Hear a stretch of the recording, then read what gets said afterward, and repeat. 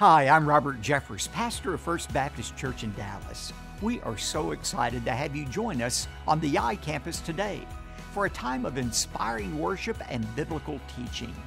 You are part of a vast online community gathered from all over the world. We consider you a part of our First Baptist Church family, and we hope you feel a part of what God is doing in and through First Baptist Dallas. No matter where you are, we hope and pray that this is a time you will grow in your relationship with God and others as we worship our Savior together. Welcome to worship. Many people suffer unending regrets because they've chosen to say no to God's most basic commands. That's why I wrote my new book, The 10, How to Live and Love in a World That's Lost Its Way. And in my new book, The 10, I share what the 10 Commandments mean and how they apply to our lives, and most importantly, why they are God's proven method for freeing us to experience blessings we could never imagine. Discover God's time-tested blueprint for a joyful and flourishing life. The new book is called The 10. Pick up a copy today wherever books are sold.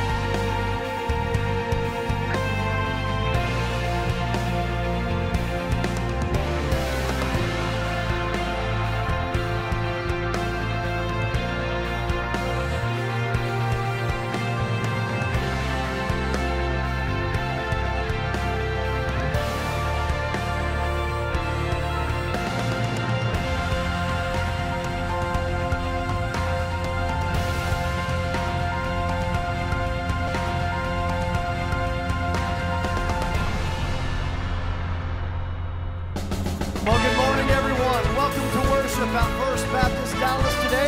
We welcome guests, iCampus viewers across the world. Church, let's stand together. We've come to lift up the mighty name of Jesus. He's done great and mighty things among us. Let's sing together. Come, let us worship our King. Come, let us bow at His feet. He has done great things. See what our Savior has done. See how His love overcomes. He has done great things. He has done great things. Oh, hero of heaven, you conquer the grave. You free every captive and break every chain. Oh God, you have done great things. We dance in your freedom, awake and alive. Oh Jesus, our Savior, your name lifted high. Oh God, you have done great things.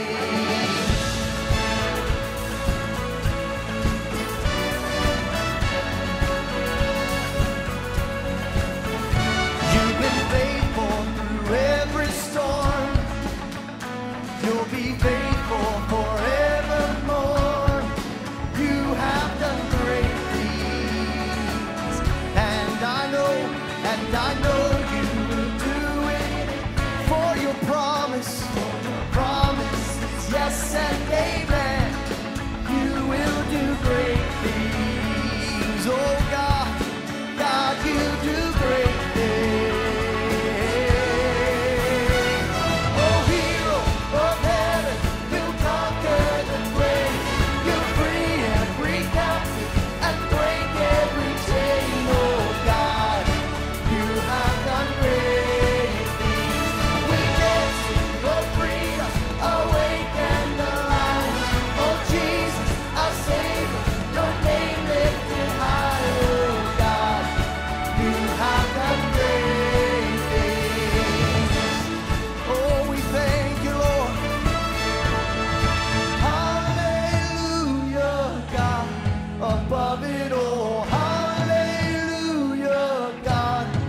unshakable. Hallelujah, you have done great things. Hallelujah, hallelujah, God. Hallelujah, God, unshakable.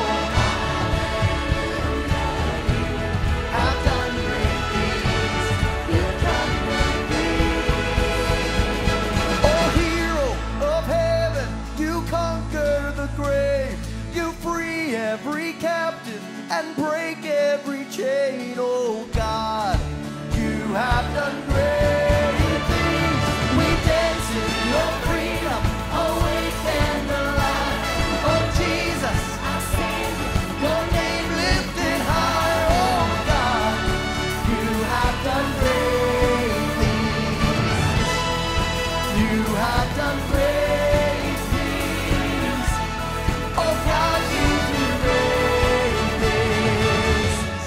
Oh God, we worship you this morning. We thank you.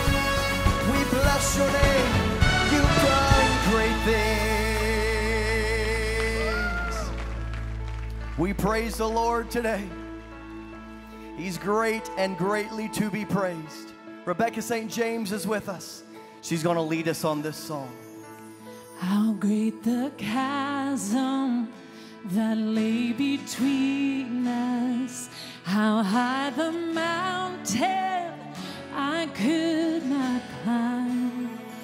In desperation, I turned to heaven and spoke your name into the night. Then through the darkness, your loving kindness tore through the shadows of my soul. The work is finished, the end is written. Jesus Christ, my living hope.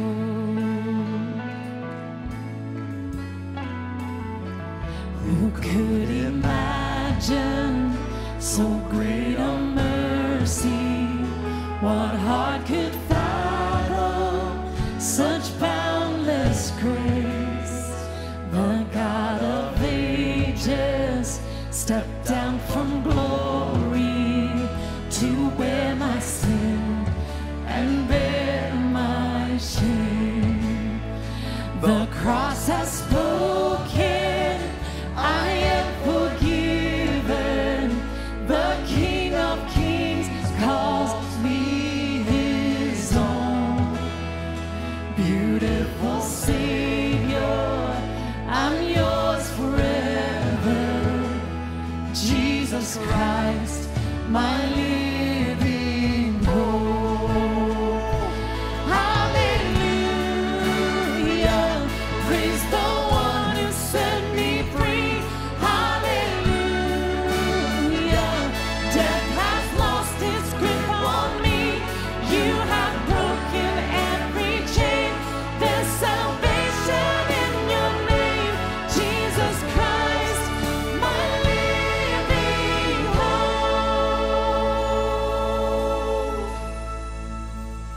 Then came the morning that sealed the promise. Your buried body began to breathe, and out of silence the roaring lion declared the grave has no claim on me. No claim on me. Then came the morning that sealed the promise. Your buried body began to breathe, and out of silence the roaring lion declared the grave has no claim on me. 'Cause Jesus, yours is the victory. Victory!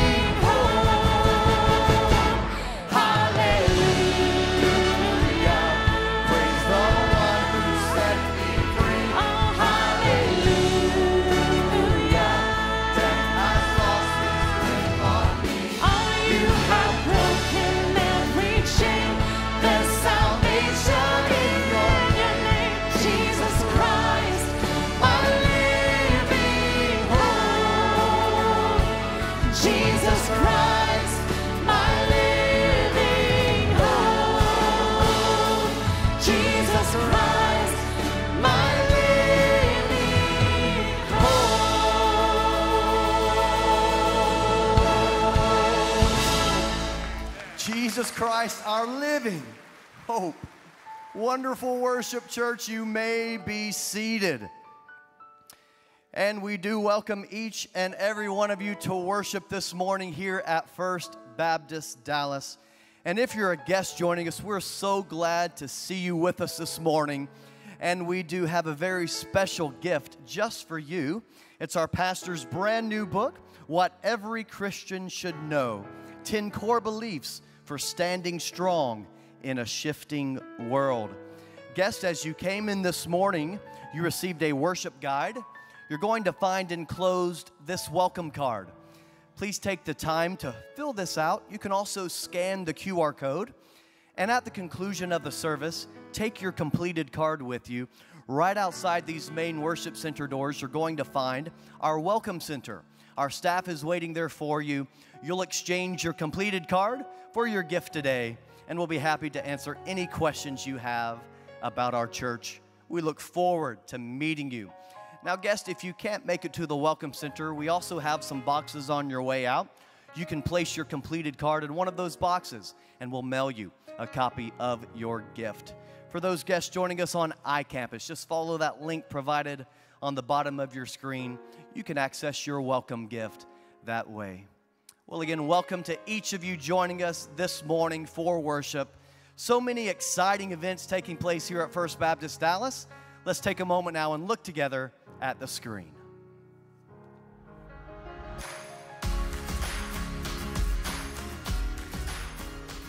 Good morning and welcome to worship. Here are a few upcoming events. Tune in to our pastor, Dr. Robert Jeffress' new series on TBN called 18 Minutes with Jesus, filmed in Israel. This series will take a deeper look into Jesus' most well-known teachings. It debuts this Saturday, September 23rd at 6:30 p.m. On October 8th, Dr. Jeffress will begin a brand new sermon series, Holy Living in an Unholy World, a verse-by-verse study of Ephesians. We will study Paul's letter to the church of Ephesus and discover the connection between sound theology and everyday life. Parents, do you have children who have recently graduated high school or college? Our stewardship ministry is hosting a learning table event called Graduation and Adulthood. Now what? Join us next Sunday, September 24th, as we discuss important financial tips for students and parents. Church family, October 1st is Invite a Guest Sunday. Invite one person to church who needs to hear the truth of the gospel from renowned Christian apologist Lee Strobel, and worship with the Newsboys and Benjamin William Hastings. Then stay after service for a Q&A luncheon with Strobel and Dr. Jeffress. We'll see you and your guest on October 1st. For more information on everything happening at our church, visit firstdallas.org/events. Well, let's take our Bibles now and read God's Word together in preparation for our pastor's message this morning, Say Goodbye to Career Regrets. We're reading from Colossians chapter 3, verses 22 through 24. These are words of exhortation for the church today from the Apostle Paul. We'll be reading from the New American Standard Bible. The words will be here on the screen, as well as on the screens of those viewing via iCampus. Well, church, could we stand together to honor the reading of God's Word? Colossians chapter 3, verse 22 through 24. Let's read together. Slaves, in all things obey those who are your masters on earth, not with external service as those who merely please men, but with sincerity of heart, fearing the Lord. Whatever you do, do your work heartily, as for the Lord rather than for men, knowing that from the Lord you will receive the reward of the inheritance. It is the Lord Christ whom you serve. May God richly bless the reading of His Word. Let's remain standing together as we continue in worship. Rebecca St. James comes to lead us.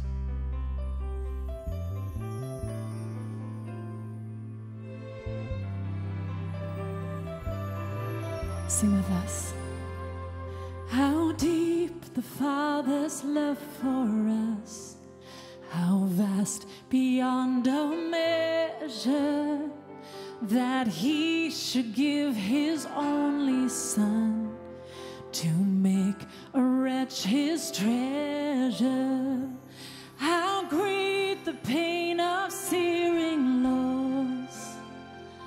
The Father turns his face away as wounds which mar the chosen one bring many sons to glory.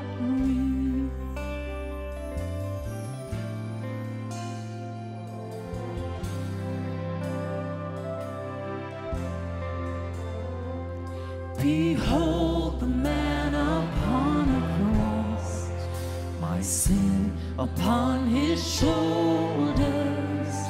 Ashamed I hear my mocking voice call out among the scoffers. It was my sin that held him there until it was accomplished.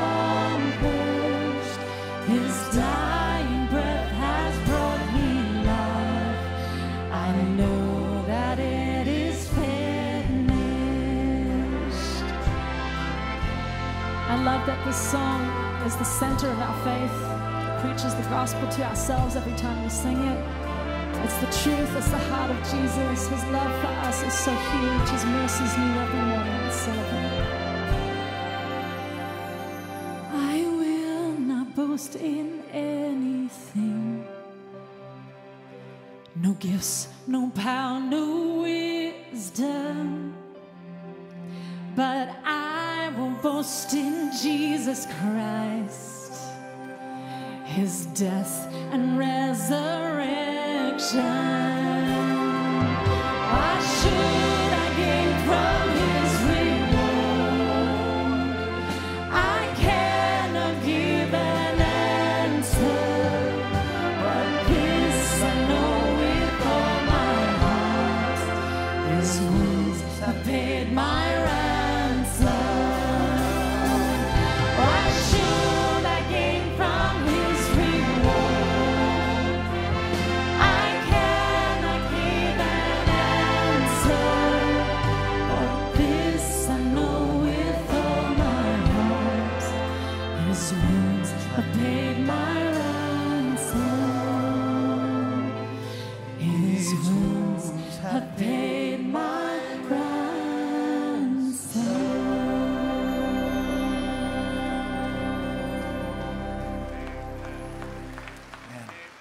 Amen. Jesus paid it all.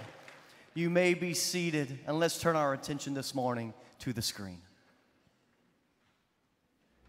Our world is hungry for the truth.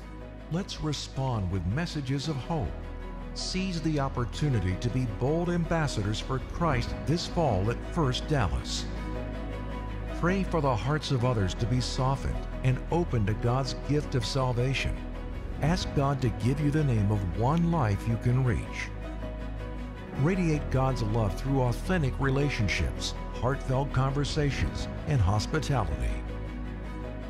Church, we are asking you to invite someone to hear former investigative journalist and atheist-turned-Christian Lee Strobel as he presents The Case for Christianity on Sunday, October 1st. Your guest will hear the gospel and be inspired by Strobel's dedication to uncovering the truth.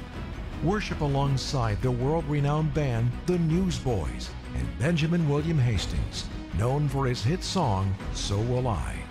Following the services, you and your guest are invited to attend a thought-provoking question and answer session with Lee Strobel and Dr. Jeffress.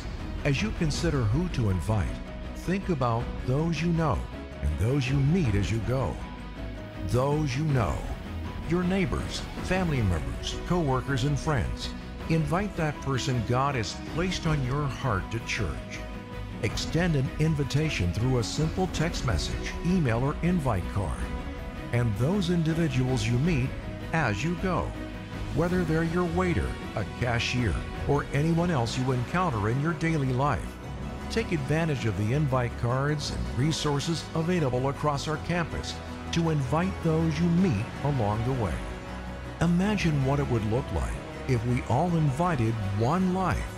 The impact of this chain reaction for the kingdom would be immeasurable. Inspire those around you by extending an invitation and sharing the truth that has transformed your life. Now is the time, church.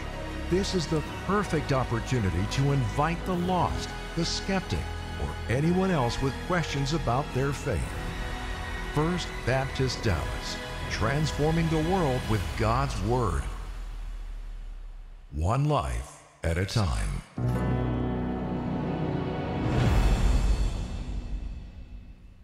Well, good morning, church. This morning, we've been singing about the great things that Christ has done for us, that Jesus conquered the grave, that he broke the chains of sin, that he set us free, and that we have victory in Jesus. And that is the good news of Jesus Christ. That's the gospel. And church, I want to ask you this morning, do you believe that? Do you really believe that? And if you do, how can we do anything but tell others about that? That's the truth that we're going to be discussing 2 weeks from today on October 1st, Invite a Guest Sunday. I hope that you've been praying about somebody that you can invite to be here on that day. I promise you that if you do, God will bring that person into your life. So pray for them, engage with them, invite them to be here on Invite a Guest Sunday. That's what One Life is all about. In your worship guide, you've got our One Life card. And hopefully by now you've identified that person, you've written their name down, and hopefully you've already started building relationship with them. Perhaps you've already invited them. But you've got 2 weeks to do it. So I'm praying for you, and I'll be praying for you as you invite those people to be here 2 weeks from today. I'm confident that God is going to work through you. We continue our time of worship through giving our tithes and offerings this morning, and you can leave those in the boxes as you exit. You can also give those online. Right now, I'll invite you as you're able to kneel all over the worship center as we go to the Lord in prayer together. Heavenly Father, we come to you now. We come to you in the powerful and the saving name of Jesus Christ, your Son, our Savior. And we worship you, Lord. We praise you this morning. We profess our love for you. We acknowledge our full dependence on you, Lord. You are our rock and our Redeemer. You are our strength and our shield. You are an ever-present help. You are our salvation. And so, Lord, we give ourselves to you. We give to you our lives. We give to you our service. We give to you our tithes and our offerings, Lord. We give to you our relationships, our work, our worship. We give to you our hearts, our minds, our souls, our strength, Lord. We just want to live for you. And so as we abide in you this morning, Lord, we pray that you would abide in us, and by the power of the Holy Spirit, in the name of Jesus Christ, that we would live a life of righteousness unto you, that we would be faithful servants to you, Lord, and that we would bring honor and glory to your name throughout the world. And we pray this in the saving name of Jesus Christ, the one who set us free. Amen.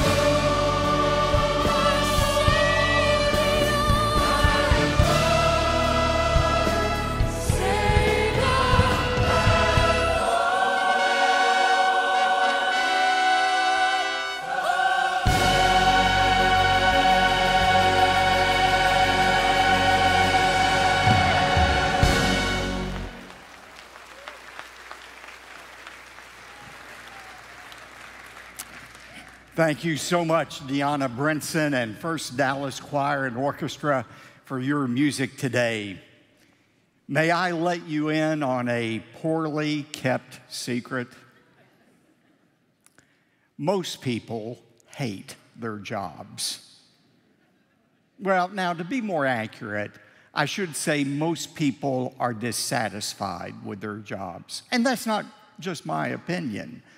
A major university did a survey of 250,000 workers from every walk of life and found that 80% of workers said they were dissatisfied with their jobs, which is especially tragic when you consider the fact that we spend 60% of our waking hours at our job. No wonder work is a fertile field for regrets that people have. And no series on saying goodbye to regrets would be complete without talking about regrets about our work. And that's what we're going to do today. Now, some people may wonder, well, is this even a biblical topic? I mean, unless we're a missionary, evangelist, or pastor, does God really even care about our work? It's amazing how many Christians have an unbiblical view of work. Some Christians actually believe work is a curse from God. That after the fall in the garden, God said, I'm going to punish you by giving you a job. If only Adam hadn't sinned, we could be, relaxing and eating bonbons for the rest of our existence. But you look at the Bible, God's plan for work began before the fall. God put Adam and Eve in the garden and said, cultivate it and keep it. Some people forget that was God's plan for us to be workers. Other people say, well, yeah, but my job has some value to the extent that it gives me the opportunity to share the gospel with people. If I can witness to a coworker, that makes my job worthwhile. And yet those opportunities are very rare considering how many hours we work. No, the Bible says our work in and of itself has value to God, and we'll talk about that in just a moment. But the theme of the message today is God doesn't want us to have regrets about our work. He does want us to find satisfaction in the calling we have, whatever that calling is. Now, before we look at some biblical ways to eliminate regrets about our work, I want to talk about common sources of regret that people have. First of all, some people have regrets about their work because of the wrong choice of a career. They're in the wrong job, and that causes dissatisfaction. Many people choose the wrong career because they've been influenced by people they respect in choosing the careers that they had. A well-meaning parent, a well-meaning guidance counselor or teacher may say, I could see you one day doing such and such. And they're well-intentioned, but that person wanting to honor their authority figure chooses a line of work for which they are not well-suited. Now, let's make it very clear. As parents especially, we're to help our children discover their unique gifts and calling in life. Remember Proverbs 22, verse 6? It says, train up a child in the way he should go, and when he's old, he won't depart from it. We've seen before that phrase, in the way he should go, doesn't mean the moral or spiritual direction he should go. That phrase, in the way he should go, means you train your children according to their natural bent, according to their natural interest, because eventually they're going to go that direction. That means if your child enjoys dancing but hates playing the piano, let them give up their piano lessons. Let her go out and take ballet if you want to. If your child is interested in technology and he sits mesmerized in front of the computer, quit insisting that he get on an athletic team that he hates. Give him time. Give him the ability to maximize his technological pursuits. That's what Proverbs 22:6 is about. Train a child according to his bent. There's a great difference between helping our children find their right profession and pressuring them into do so. You know, I'll always be grateful to my parents. They're in heaven now. But the first 15 years of my life, I thought I knew what I was going to do from a very early age. As a child, I just envisioned the way I was going to go. I was going to be involved in the broadcasting business, and I read every journal, every article I could about it until I was 15, and God called me to be a pastor. I mean, I did a 180 in what I thought I was going to be doing, and I'll never forget telling my dad first and my mom that God was calling me to be a pastor. I had no idea what they would think about that, but they both said the same thing individually. They said, we always knew this was God's plan for your life, but we never said anything to you about it because we wanted to make sure it was the Holy Spirit calling you and not us. So there's a balance there between helping our children find their gifts and forcing them into a profession. Many people are dissatisfied because they chose the wrong profession. A second source of regret is a lack of perceived success. They regret the fact that they're not very successful at their work.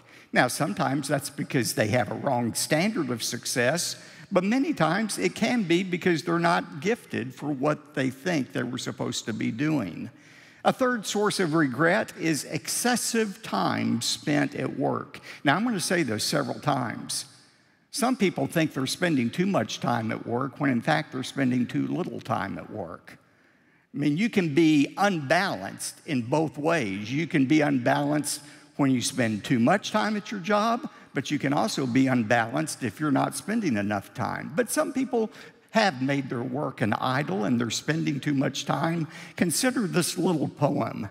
As Christmases come and go, leaving footprints of time in the snow, I despair for the years spent without joy or tears with my children I'll now never know. Isn't that a depressing poem? It was written by a man named Robin Koskinen. He was driving home late one December night, filled with regrets. He had just accepted a job with a major securities firm in Massachusetts, and his new job required him to leave the house at 5:45 every morning, not get home to 10:30 at night after his two little girls were asleep, and he was filled with regrets. And he decided after writing that poem to make a major change in his life. He shocked his firm by announcing that he was quitting. What was his motivation in doing that? He said, quote, I sort of felt like if I was struck by a bus and my tombstone read, he did bonds good, what does that bring to the table at the end of the day? Now, since that time, he's found other employment and a job that doesn't require those excessive hours. But he was filled with regret because of too many hours spent at his job. A fourth source of regret, and this may surprise you, but surveys show it, a fourth source of regret people have about their jobs is a failure to take risks in their job. You know, they failed to take that exam that would have qualified them for a higher position, or they failed to make that cold sales call on a prospective buyer, or they failed to start their own business as they dreamed of doing so. They were regretful over risk they were unwilling to take. By the way, did you know the Bible teaches we need to be willing to take some risk? Not reckless risk, but measured risk. You say, where do you find that in the Bible? Glad you asked. Ecclesiastes 11, verse 1. Remember Solomon's counsel? Cast your bread on the surface of the waters, for you will find it after many days. Remember in our study of Ecclesiastes, we saw what that verse means. He's not talking about standing at the shore of a lake and picking bread apart and throwing it out there on the water. No, the phrase casting your bread on the waters was a way of saying in Solomon's day, a king who would want to gain new treasure would send many ships out onto the waters. They would be empty. They would travel to different countries. Some of the ships would come back empty. They didn't find any treasure, but Some would find great treasure and would be filled.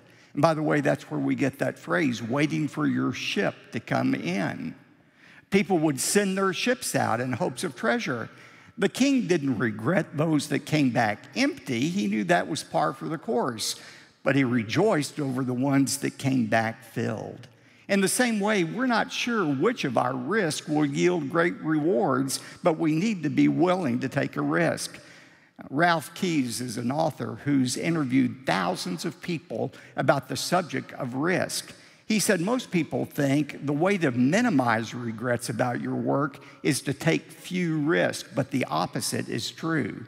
He interviewed thousands of people and found that the people who had the fewest regrets about their work were the ones who took the greatest risk, rather than the ones who took no risk. The first group could say, even if they failed, well, at least I tried. But those who never took a risk always wondered what might have been. Is it possible to eliminate all the regrets about your work? I don't want to overpromise in this sermon. You're never going to be regret-free completely in your work. Somebody has said there's only one worker in America who has all of his problems behind him, and that's the school bus driver. I know, it's corny, but it's true. I mean, because we live in a sinful world, because we're sinful people, we're always going to have problems. But I believe there are some things we can do to minimize regrets about this important area of our life, an area God cares about very much. How do you minimize regrets about your work? Number one, and star this 3 times on your outline, discover your life work. Discover your life work. I was first introduced to this concept of life work by my friend Bob Beal many years ago. And Bob says, the single most important ingredient for satisfaction in your life is discovering your life work. Here's the definition of your life work. It's that work which is the best use of the rest of your life. That work which is the best use of the work of the rest of your life.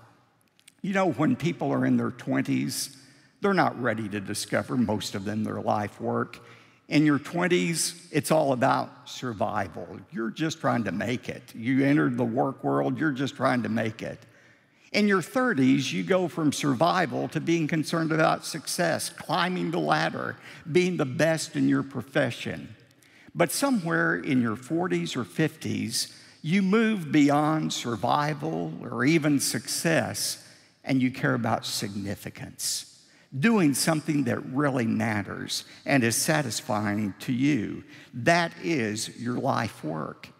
How can you discover your life work or help your children discover their life work? Let me mention several things that are important. First of all, your life work should utilize both your gifts and your interest.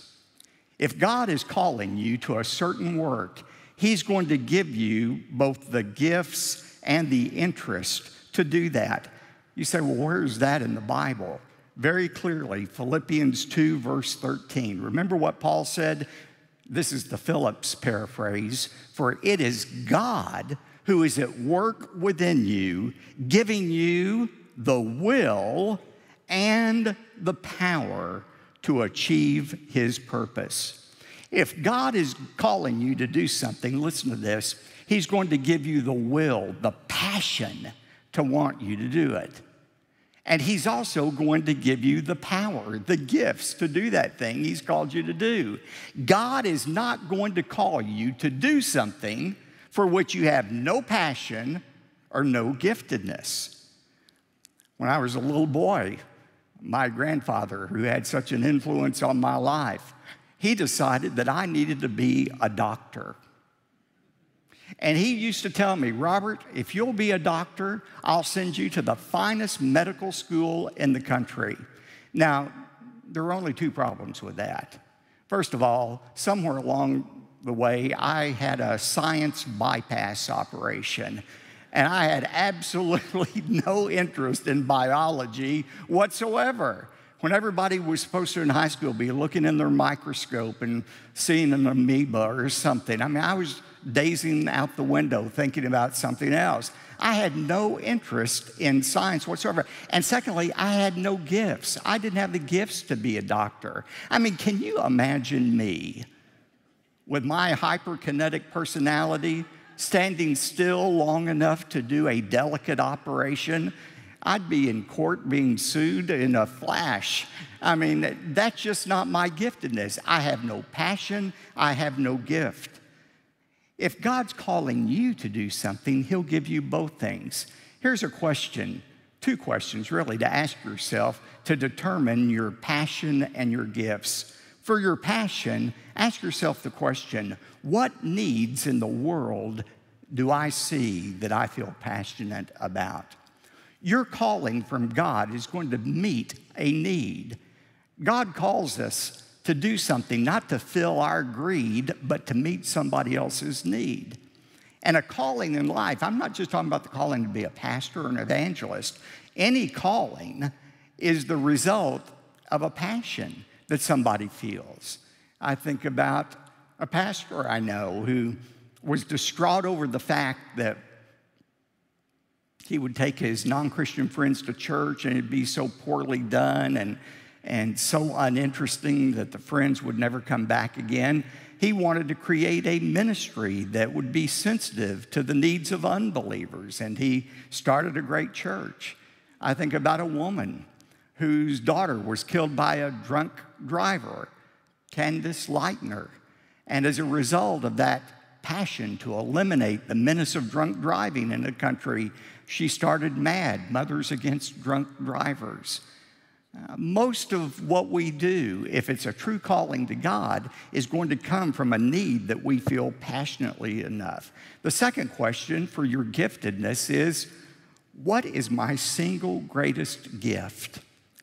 If you were to say in one word, what's the single greatest power, gift God's given you? For some people, it would be organization, the ability to organize things. Some people, it would be leadership. Some people, it would be communication. But determine what your single greatest strength is or your gift is. The intersection of your passion and your giftedness is going to be your life work. Secondly, your life work should be something you love doing. If you're really performing your life work, it's something you're going to love doing. That doesn't mean you love every part of your job. I mean, teachers may not like faculty meetings. A salesman may not enjoy filling out the monthly sales report. A pastor may not enjoy going to the hospital. But none of those things represents the core function of his job. However, if you have a teacher who says, I love teaching, I just can't stand the students. You know, if you have a pastor saying, I love every part of being a pastor, but I can't stand preaching, or you have a doctor who faints at the sight of blood, they probably haven't found their life calling. You're going to love the major aspect of your job if you're really called to do it.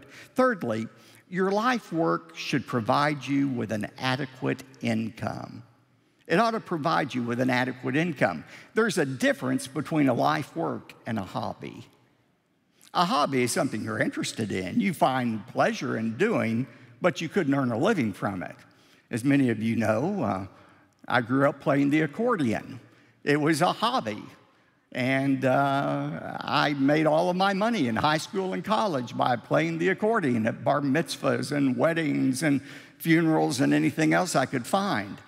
But I would hate trying to make a living doing that. I mean, the interest in polka music isn't what it used to be. It'd be very hard for me to eke out an income by playing the accordion. There's a difference between a hobby and a life work. You say, well, how do you know God cares about how much income we make and that we have an income that's suitable for ourselves and our families? Listen to 1 Timothy 5:8. Paul says, if anyone does not provide for his own, especially those of his own household, he has denied the faith and is worse than an unbeliever. God's will, God's command, is that we make enough money that we adequately provide for ourselves and our families. And the way He's given us to do that is through our vocation. Fourth, your life work should be confirmed by other people. If you have really discovered your life work, you're going to receive confirmation from other people. They're going to say, man, you make that look so easy. Or man, you just look so fulfilled in what you're doing. There'll be confirmation from others. Likewise, if you're not performing your life work, you'll get little confirmation. I'm reminded of that story about the farmer who had this passion. He had the passion to want to preach. He dreamed of preaching in a church one day.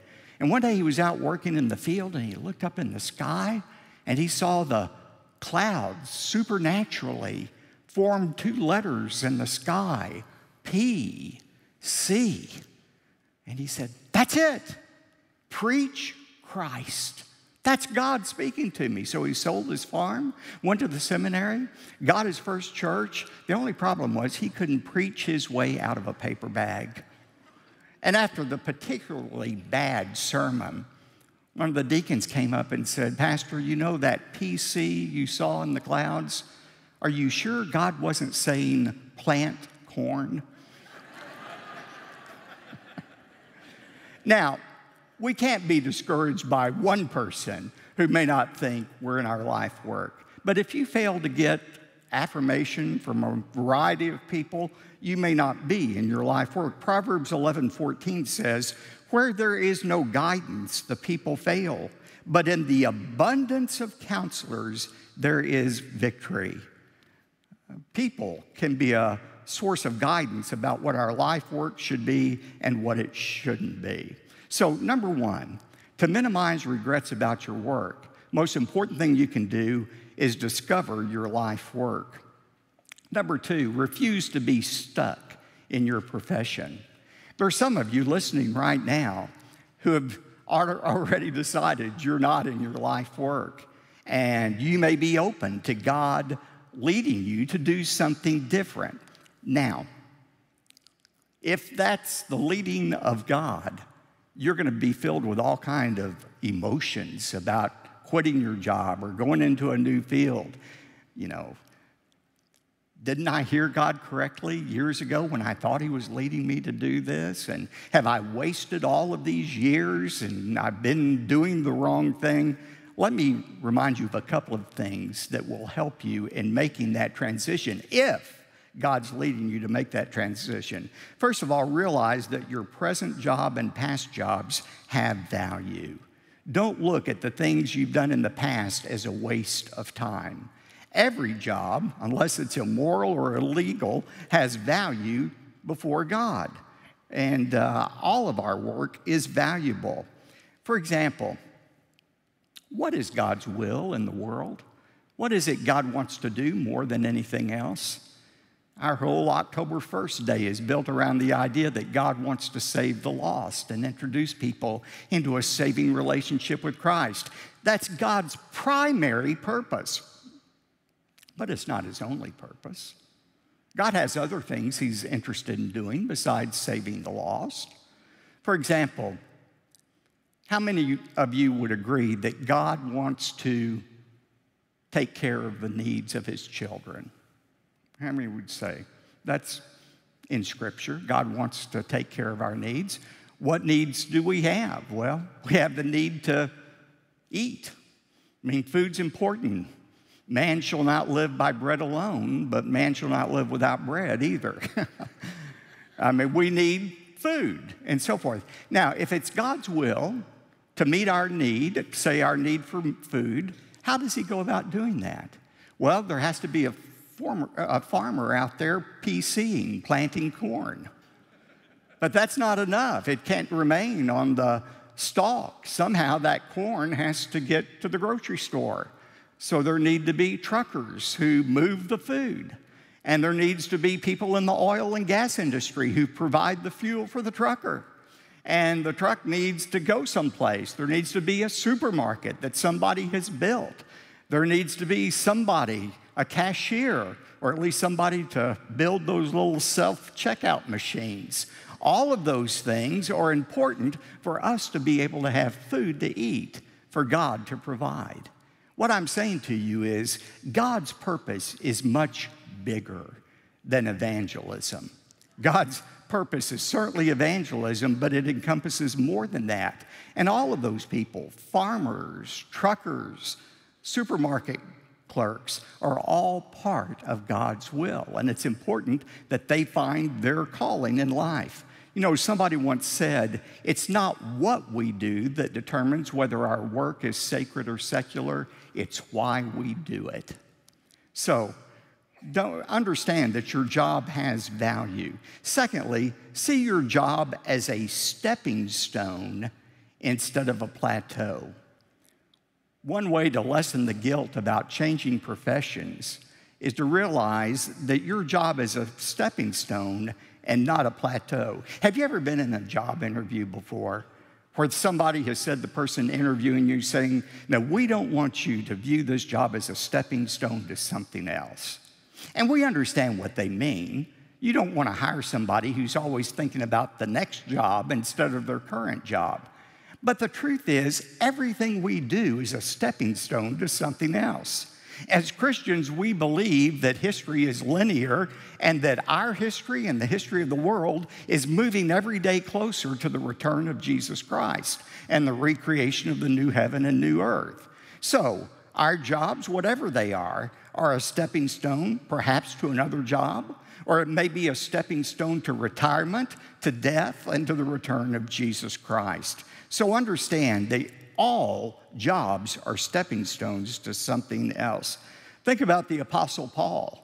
Think about all the career changes he went through. He was a Pharisee first, and then he was saved and he became an evangelist, a missionary, a church planter, an author, until God called him home. Understand our jobs are leading us somewhere. Number 3, understand the importance of diligence. Now, this is key.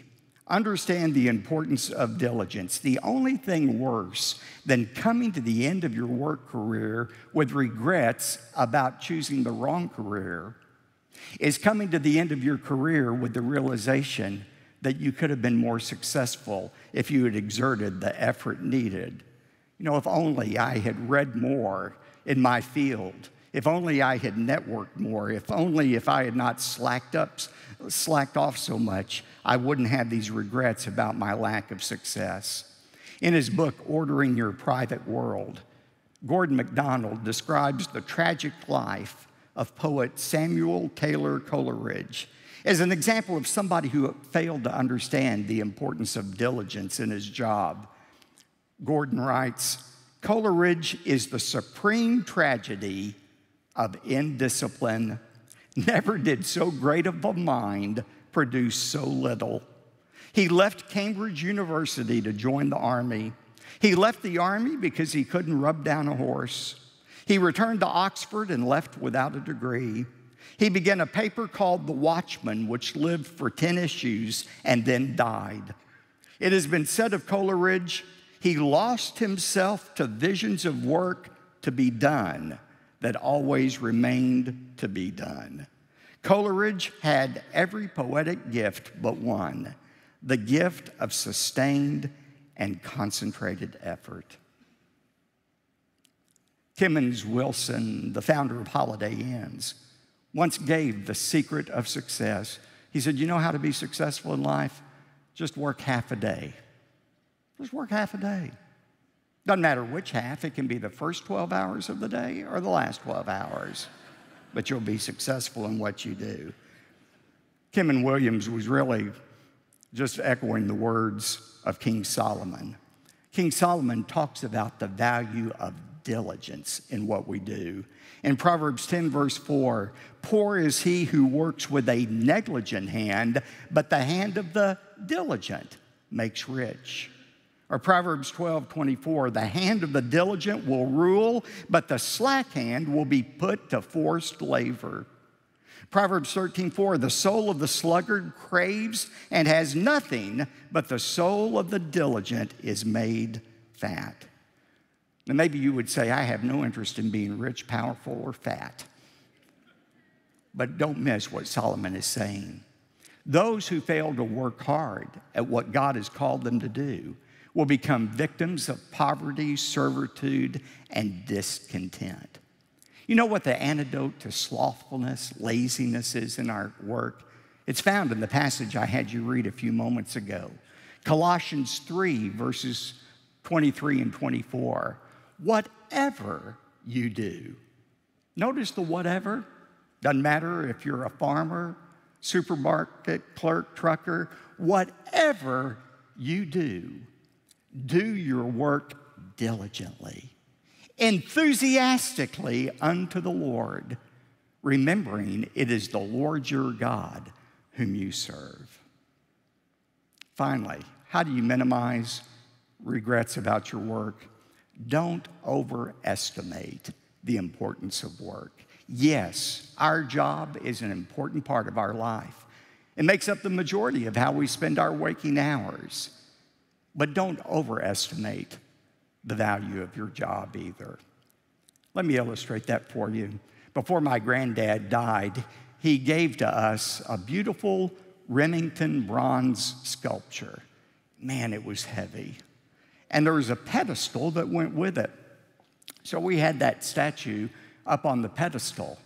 And then as our girls got older, we realized they could easily topple that pedestal and that bronze would come crashing down and kill them or destroy the furniture. So we voluntarily took that sculpture off the pedestal and put it lower, where if it fell, it wouldn't do any damage. You know, that's a great analogy of how we ought to look at our work.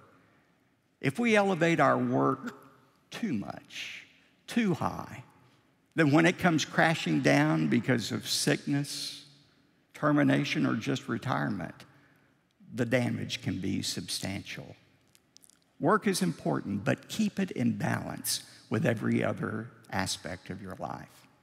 Let me ask you 3 questions in closing. Have you found your life work, that work which is the best use of the rest of your life? Question number 2, at the end of most days, not every day, but most days, are you able to say, I gave my job my very best efforts? And third, is your work in balance with every other area of your life? To be in balance may not mean it's overinflated. It may be underinflated like a tire. But are you spending the right effort on your work? And is it in balance with the rest of your life? Your ability to say yes to those 3 questions will determine your ability to work without regret. Let's bow together in prayer.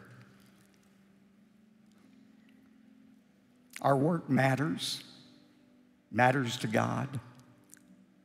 But there's one thing, as valuable as work is, there's one thing God refuses to allow us to work for, and that's our salvation. Romans 4:5 says, but to the one who does not work, but believes in him who justifies the ungodly, his faith is counted as righteousness. The greatest need any of us has today is the need for the forgiveness of our sins, because we are moving closer to that day when we meet God. It's appointed unto every one of us once to die, and then the judgment, the Bible says. The only way we can know we've been forgiven of our sins when we meet God is not to work, but to receive God's gift of forgiveness. I don't think it's an accident you're here today, that you're in day 1 or you've tuned into iCampus. God is offering you the gift of forgiveness if you're willing to receive it today. And today, if you would like to receive that gift, I invite you to pray this prayer in your heart as I prayed out loud, knowing that God is listening to you. Would you pray this with me? Dear God, thank you for loving me. I know that I have failed you in so many ways, and I'm truly sorry for the sins in my life.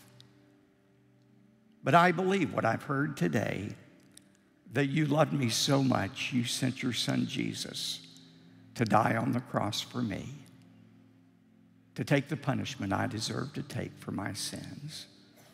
And right now, I'm trusting in what Jesus did for me, not in my good works, but in what Jesus did for me to save me from my sins. Thank you for forgiving me, and help me to live the rest of my life for you. In Jesus' name, amen. For the multitude of you watching on iCampus, if you prayed that prayer and you really meant it, go to the top of the screen, click on the link that says, I prayed the prayer with Pastor Jeffress. As soon as you do that, we'll be notified of your decision. I have some free material I want to send you this week about what it means to live your life as a Christian. Now, for those of you in day one or here in our worship center, I'd invite you to take out the card that's in your bulletin. And if you prayed that prayer, we want to know about it. Just check the second box. I prayed the prayer to trust in Christ today. If you do that, we'll send you the same material we're sending our online friends. Maybe like so many last week, you'd like to join First Baptist Dallas. It's never been easier. All you have to do is check that third box. We'll call you this week and process your membership information. If you're a guest today, we certainly want to know that. When you have finished the card, just drop it off at the Welcome Center on the way out, and we'll give you a copy of my book, What Every Christian Should Know, along with the CD of our marvelous choir and orchestra. Thank you so much for doing that. This coming Saturday night, beginning at 6:30 Central, 7:30 Eastern, TBN begins airing my 11-part series, 18 Minutes with Jesus, that we filmed in Israel earlier this year.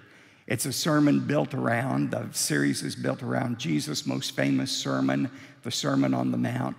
As I said, it was filmed in Israel, and they have done a great job with this series. So I encourage you and anybody you know, encourage them to tune in this coming Saturday and every Saturday for the next 11 weeks for the series 18 Minutes with Jesus. Now, to introduce that series, this Tuesday night, September 19th, I'll be a guest on the special edition of the program Praise with Matt and Laurie Crouch that we filmed on the shores of the Sea of Galilee. And we invite you to tune in at 7 o'clock this coming Tuesday night on TBN for a special edition of Praise. Thank you so much for being here today. If you haven't gone to Sunday school yet, you'll want to be sure and do that. We started Discipleship University last Sunday night with a record crowd of over 1,200. We invite you to come and join us for DU tonight at 5:30. Don't forget to be praying for and inviting your one person for October 1st. Now, you can invite more than one person, but be sure you've got somebody you're concentrating on to invite. Thank you for doing that. Well, it's been a great day to be in God's house. Let's stand together as Tyler comes to lead us in our final song. Thank you, Pastor. Wonderful morning of worship, church. Let's go out singing praise to our Lord and Savior. This is my story. This is my song. Praising my Savior all the day long. This is my story. This is my song. Praising my Savior all the day long.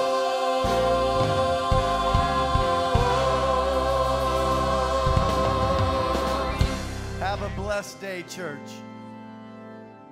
Hello, I'm Emmanuel Pendula, but you can call me Manny, your iCampus pastor.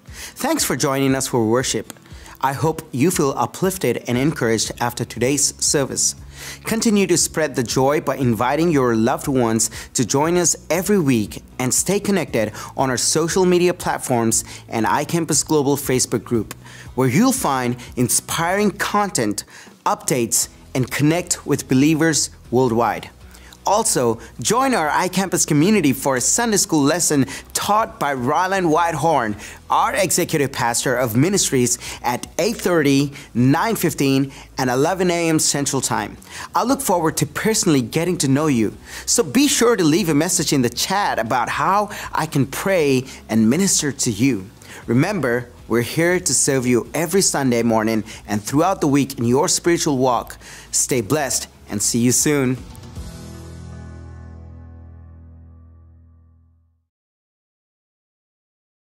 Many people suffer unending regrets because they've chosen to say no to God's most basic commands. That's why I wrote my new book, The 10, How to Live and Love in a World That's Lost Its Way.